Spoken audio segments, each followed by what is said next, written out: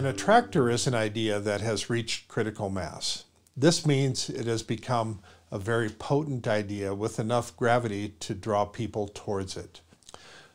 Future events such as putting a man on Mars, finding a cure for cancer, developing a fusion energy reactor, or inventing a mass-market flying car are all well-known endpoints that have become staples of our culture and a common theme in media as well as the global conversation.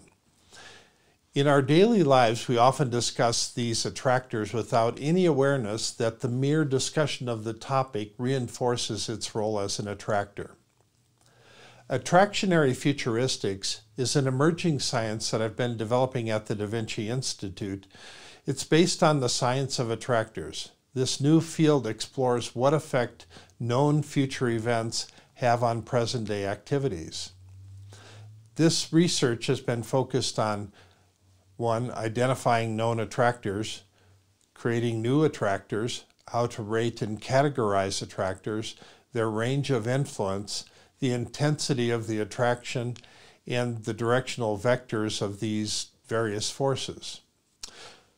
To help understand their value, we are attempting to gauge how attractors affect things like the use of keyword phrases in search volume and written docs in the information world. This will give us the ability to assign a number on the likelihood scale. At a certain point, attractors become inevitable, and this enables us to both interact and manipulate the future from here and in the present. Past visionaries have given us many of the mental models and pictures that we use today about what the future holds. Sometimes these visions come in the form of illustrations or artwork, other times in movies or video clips, but very often they start out as nothing more than an idea tucked in the middle of a book or an article that an author mentions in passing. One good illustration of this is Da Vinci's artwork. During his lifetime, Leonardo da Vinci dedicated over 500 drawings and 35,000 words to the concept of flying. He used the tools at his disposal to convey the idea that flying would someday become both viable and practical. His ideas managed to survive through the centuries and eventually came to life first in the form of Joseph and Jacques Montgolfier's hot air balloon flight, and later in the Wright brothers' flying machine in 1903 at Kitty Hawk, North Carolina. Even though communication systems were crude, the Da Vinci drawings served as a source of inspiration and as a blueprint of sorts for making it happen.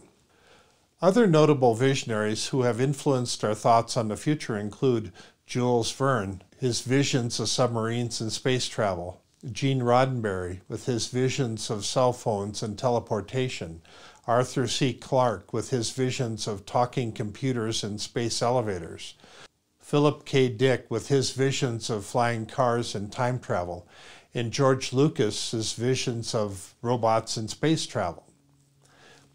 In 1986, the field of nanotechnology was jolted into existence with K. Eric Drexler's book titled Engines of Creation, and his vision of what may or may not be possible once we have the ability to work with nanoscale materials. While some of his vision for molecular scale factories and self-assembling machines remains the source of much controversy and debate, his vision served as a significant turning point for scientific research and commercial development.